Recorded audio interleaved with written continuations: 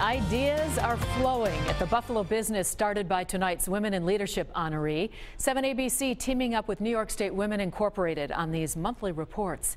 Katie Krozik's marketing magic is not only helping her company grow, it's creating a stronger, more vibrant community.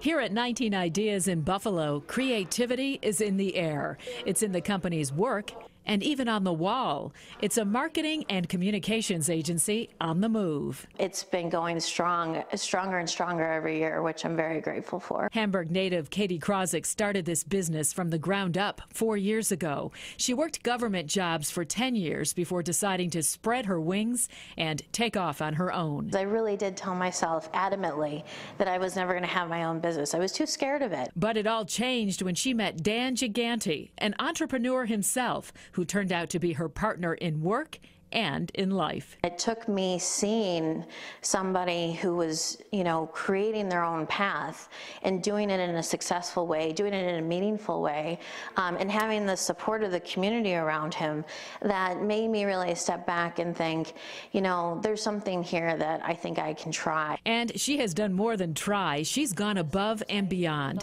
doubling her staff last year and adding another 3 positions this year. We have an internal mantra of work with purpose, and we take that very seriously. We give back to our community, and I think that it draws and attracts other clients and projects. Success she doesn't think she could have had in any other city.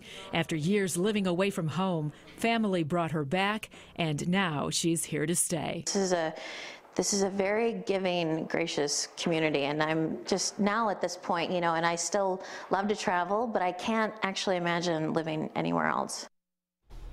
For more information on our Women in Leadership series, just head to our website. We're at WKBW.com.